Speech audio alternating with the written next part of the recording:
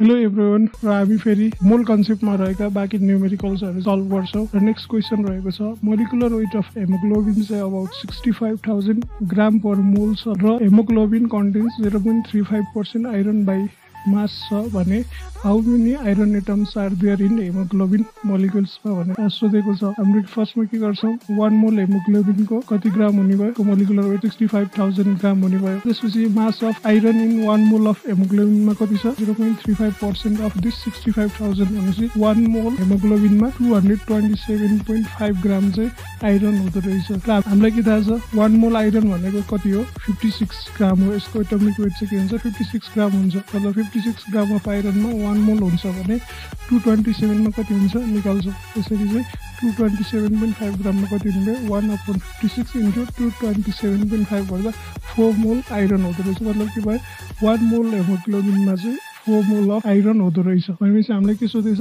How many iron atoms सोधिरहेछ in 1 molecule haemoglobin मा कतिवटा atoms भनेर सोधेछ। 1 मोल भनेको एभोगाड्रोस नम्बर अफ हेमोग्लोबिन हुने भयो। यसमा 4 times एभोगाड्रोस number of iron atoms हुने भयो। त्यसको मतलब हामीले सिधै 1 मोलिक्युल मा कति हुन्छ भन्दाखेरि 1 मोलिक्युल हेमोग्लोबिन मा कति हुन्छ 4 वटा आइरन एटम्स हुन्छ। यसरी चाहिँ हामीले फाइन्ड गर्न सक्छौं र आन्सर हाम्रो के भयो there are 4 iron atoms in a haemoglobin molecules. Next question रहेको छ एउटा एटम अफ यक्स को वेट चाहिँ कति छ यति छ भने 40 केजी मा नम्बर अफ ग्राम एटम्स सोधेछ कति हुन्छ भनेर सोधिरहेको रहेछ।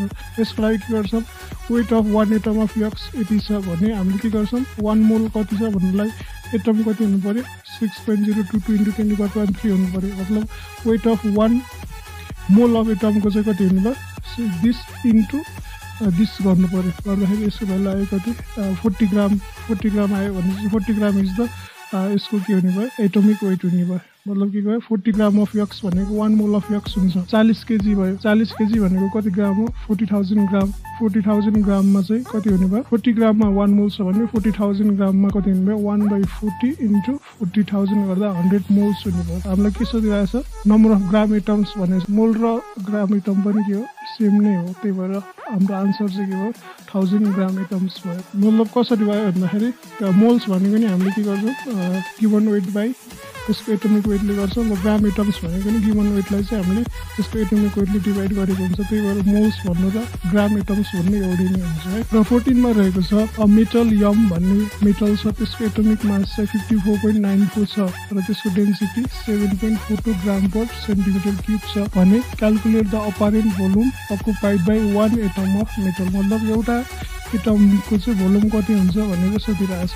र यसको लागि हामीले कसरी सल्भ गर्छौं फर्स्टमा 1 मोल मेटल भनेको कति हुने भयो त्यसमा 6.022 इन्टु 10^23 वटा एटम्स मेटल एटम्स हुन्छ र त्यसको ग्राम एटोमिक वेट कति हुने भयो 54.94 ग्राम हुने भयो 1 मोलमा। अब 1 एटमको चाहिँ भोल्युम निकाल्नु छ भने 1 एटममा कति मास हुन्छ भनेर 1 मेटल एटमको मास निकाल्छौं 54.94 बाइ दिस गर्नु पर्यो इक्वल्स टु गर्दा यसको 1 एटमको मास चाहिँ यति आयो। मास आयो भने चाहिँ हामीलाई डेन्सिटी को फर्मुला के थाहा छ density equals to mass by volume हो र भोल्युम भनेको के हुने भयो मास बाइ डेन्सिटी। अब मास हामीले निकालिसक्यौं यहाँ र डेन्सिटी हामीलाई गिभन छ भने चाहिँ हामीले भोल्युम चाहिँ इजिली यसरी मास अपन डेन्सिटी गरेर चाहिँ हामीले यसरी volume निकाल्छौं। This is our answer. नेक्स्टमा रहेको छ at room temperature the density of water यति छ डेन्सिटी अफ इथानोल दिस छ भने what volume of ethanol contents the same number of molecules as are present in 175 ml of water भनेर सोधिरहेछ। यस एउटा कुरा चाहिँ के थाहा पाउनुपर्छ भन्दाखेरि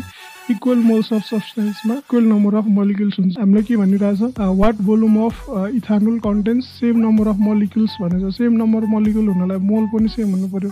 मतलब moles of water is equals two moles of ethanol गर्नु पर्यो।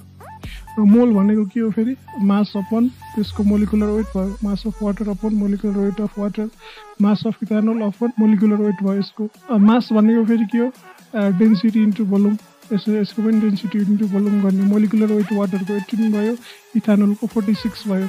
र हामीले के भनेको छ डेन्सिटी वाटरको 1 दिएको छ भोल्युम 175 दिएको छ र यसको डेन्सिटी यो दिएको छ र भोल्युम चाहिँ हामीले यसरी चाहिँ निकाल्न सक्छौं। यक्सको भ्यालु फाइन्ड गर्दा चाहिँ 566.82 ml आयो। यसरी चाहिँ हामीले सल्भ गर्न सक्छौं। र नेक्स्ट क्वेशन रहेको छ equal masses of oxygen, hydrogen and methane are taken in container in the identical condition ma same temperature र प्रेसरको कन्डिसनमा चाहिँ लिएको छ भने find the ratio of volume of gases भनेको छ। यसलाई सल्भ गर्दा हामीले के गर्छौँ, volume of O2, volume of H2 र भोल्युम अफ CH4 को हामीले रेशियो निकाल्नु छ।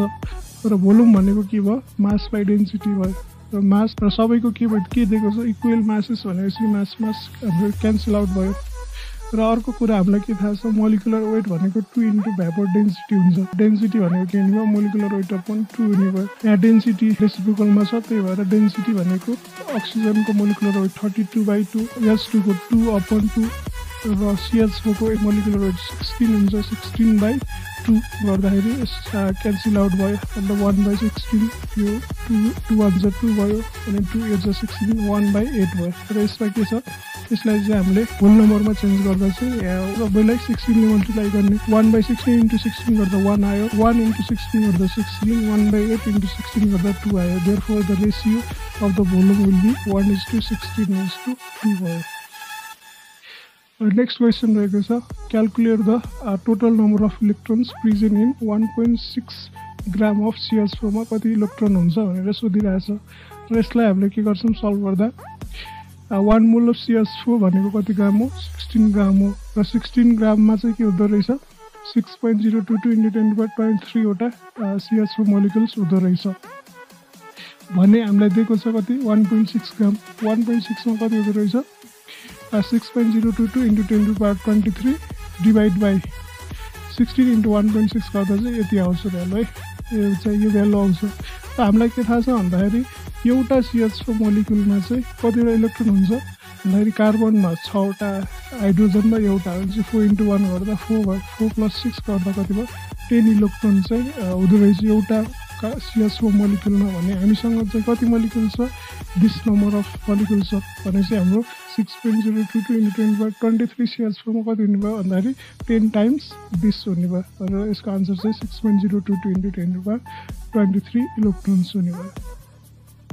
नेक्स्ट रहेको छ, find the total number of न्युक्लियन्स present in 12 gram of suitable atoms. र न्युक्लियन्स भनेको के हुन्छ, न्युक्लियसमा भएका चिज। न्युक्लियसमा के हुन्छ, न्युट्रोन र प्रोटोन।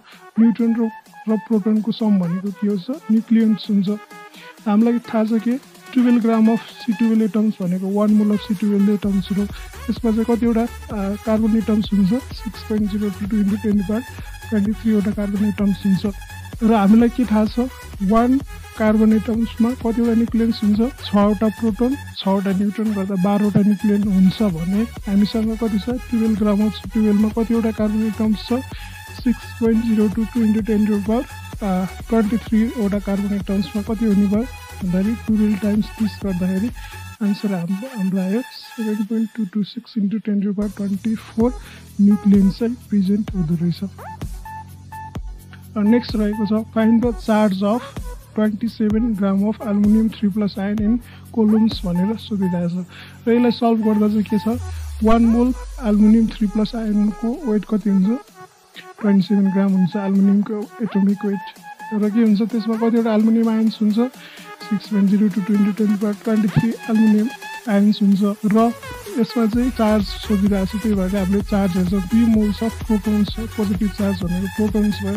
3 मोल्स अफ प्रोटोन्स छ केमा चाहिँ 27 ग्राममा, हामीलाई गिभन पनि 27 नै रहेछ। र हामीलाई के थाहा छ, चार्ज अफ 1 प्रोटोन। 1 प्रोटोनमा कति चार्ज हुन्छ भन्दाखेरि 1.60 × 10⁻19 कोलम हुन्छ भन्ने हामीसँग प्रोटोन्स कति छ, 3 मोल्स अफ प्रोटोन्स छ। र 3 मोल्स प्रोटोन भनेको कति हो, 3 × 6.022 × 10⁻23 वटा प्रोटोन्स छ। अनि हामीले के निकाल्न सक्यो त, 3 मोल्स अफ प्रोटोन्सको चार्ज कति हुने भयो, दिसवटा प्रोटोन इन्टु एउटाको चार्ज गर्दाखेरि हाम्रो आन्सर आयो 2.89 × 10⁵ कोलम चाहिँ के हुँदो रहेछ, चार्ज हुँदो रहेछ। र नेक्स्ट क्वेसन रहेको छ, oxygen is present in 1 litre flask at a pressure of this and calculate the number of oxygen molecules in the flask भनेर सोधिरहेछ। यसलाई हामीले के गर्ने त भन्दाखेरि भोल्युम दियो कति, 1 लिटर, प्रेसर कति दियो, 7.6 × 10⁻10 mmHg दियो भनेको के हुन्छ, यसलाई डिभाइडेड बाई 760 ले डिभाइड गर्दाखेरि 10⁻12 एटमोस्फेरिक प्रेसर आउँछ। र टेम्परेचर चाहिँ कति छ, 0 डिग्री सेन्टिग्रेड भनेको 273 केल्भिन भयो।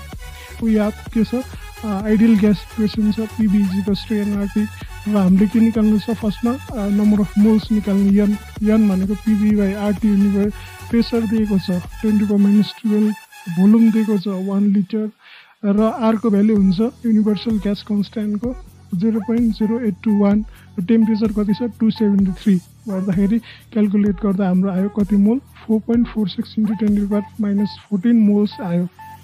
हामीले निकाल्नु पर्ने के छ नम्बर अफ अक्सिजन मोलिक्युल्स 1 मोल अक्सिजन ग्यासमा कति मोलिक्युल्स हुन्छ 6.02 × 10⁻23 हुन्छ भन्ने कति मोल छ हामीसँग 4.46 × 10⁻14 मोल छ भने हामीले के गर्छौँ यसलाई चाहिँ मल्टिप्लाई गरेर हामीले यसरी अक्सिजन मोलिक्युल्सको नम्बर निकाल्छौँ र यसै हामीले डिफ्रेन्ट क्वेसन्सहरू चाहिँ सल्भ गर्छौँ। Thank you for watching this video. यदि तपाईँहरूलाई यो भिडियो चाहिँ मन पर्यो भने प्लिज मेरो च्यानल चाहिँ सब्सक्राइब गरिदिनु होला। Thank you for watching.